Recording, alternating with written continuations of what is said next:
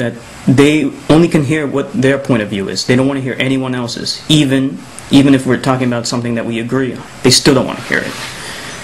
All right, so I sent her an email basically just saying, you know, I think you're very immature for blocking me after you initiated the conversation. You want to have a debate, then let's debate. You want to have an argument, then I'm not interested in that. I said to her, but I can't address your points if you block me from your channel. Then she sends me this email.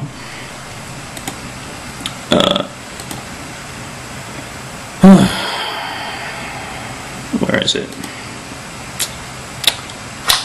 She sent me actually 3 emails, but this is the first one that she sent me. Dude, it isn't that we disagree. I don't care what your opinion is about marijuana. Meanwhile, I actually agreed with her about marijuana, but she's so stupid. I just don't want to hear it. Of course you don't want to hear it. Research 9/11 for yourself. No, leave me alone. I don't want to talk to you anymore. So stupid, you know? It's like, okay, fine. And I wrote back to her saying, okay, fine. It just shows how stupid, you know, I just said, like, how stupid she is, you know, for trying to debate me. I mean, if you didn't want to debate me, why did you contact me, you moron? And then she didn't send me back 1 reply. She sent me back 2 replies. Let me just find this.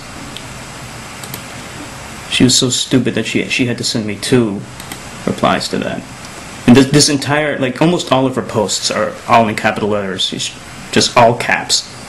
Ha ha ha. Excuse me? Are you calling me a dumb kid? You believe a story that was told to you less than 1 day after 9/11? Meanwhile, she was 12 years old when 9/11 happened, and I was in college. And you were calling me an idiot? Ha ha ha. Stop thinking as a group. Don't believe your TV. Do your own research. 9/11 was an inside job. The evidence is available if you'll just open it up and open your eyes and seek it. She can't even, you know, speak correctly.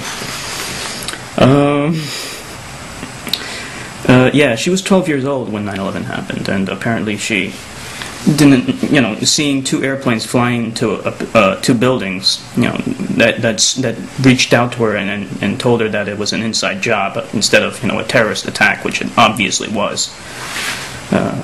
And that wasn't the only email she sent me. She sent me this other one because she was just so angry she had to send me 2.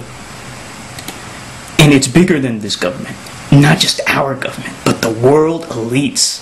You probably think the United States is free from English rule. You have no idea. She wrote, you have no idea in capital letters.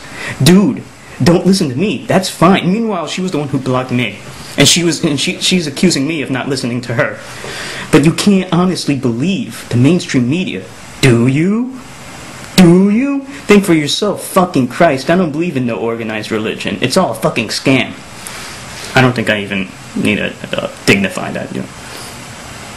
She believes in conspiracy theories, as all these 9/11 truthers do. It's a conspiracy theory, apparently. They think that there's like some kind of world government or something conspiring to kill us all. I mean, why did they have to do it like this if that's the case? You know, this is stupid.